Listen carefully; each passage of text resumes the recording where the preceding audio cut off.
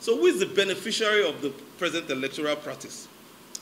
We therefore advise the APC and all well-meaning Nigerians to join hands and join the other international community in condemning the electoral malpractices and stop acting as a culpable party in the grant to subvert the will of the people. They lack the locus standi to call for the arrest of anyone speaking out against electoral malpractice, as they can't be judged in their own case. The APC statement is therefore fundamentally flawed, technically and morally dubious, and should be totally disregarded. That is my own view.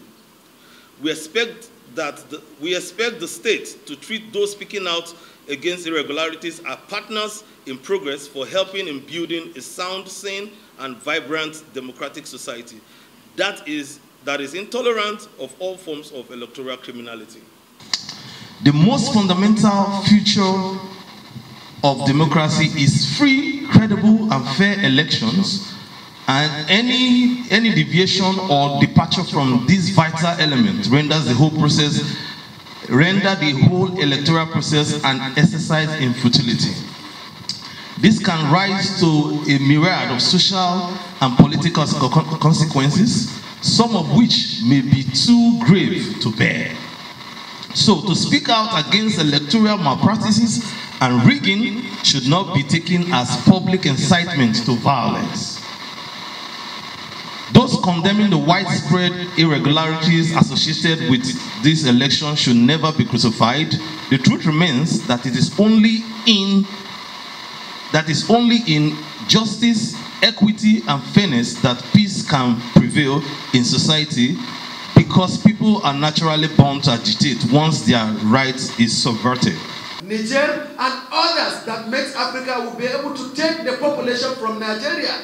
Therefore, if we haven't seen war and we start blowing or beating the drum of war, it is unacceptable. Therefore, we want to urge the President and Commander-in-Chief, even though he has set up transition committee, to wade into this matter. INEC is an establishment, even though autonomous, but once we assured Nigerians that we were going to use beavers, and we know with the beavers usage, it authenticates and counts immediately. I personally was at Apollo Settlement polling units. I saw a different thing on that day. Votes were being casted up till 2:30 a.m. Where in this part of the world, I have videos that I sent on Facebook, I sent Barai. It is not done. And even voting was extended till the next day, which ought not to be. We observed 2011 elections, 2015, and even 2019. Why is 2023 elections different? We need to embrace peace, because what peace fails to achieve, the possibility of violence achieving it is zero. I am from the northern part of the country here. By and large, Northerners are even more attached to NNPP of Kwankwaso, to an extension the APC, PDP, and other parties.